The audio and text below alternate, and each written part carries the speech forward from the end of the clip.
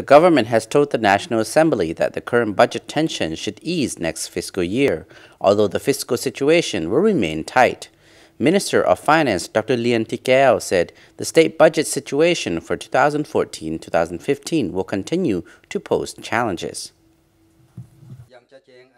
Presenting the 2014 to 2015 budget plan to the ongoing NA Ordinary Session for consideration.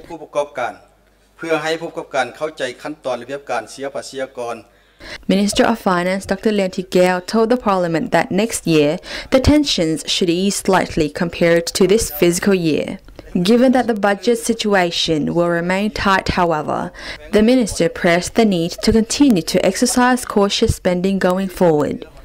Previous reports suggested that many businesses have been unable to repay bank loans, with the government unable to repay debts to companies which have undertaken state investment projects after borrowing money to fund the ventures.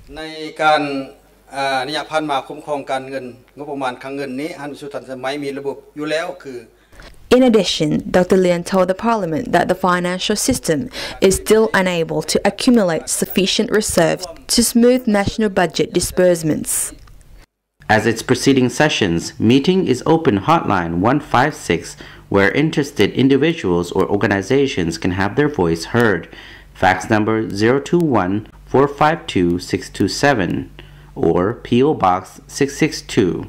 And email na_session@na.gov.la can be also used to convey their voice to people's representative.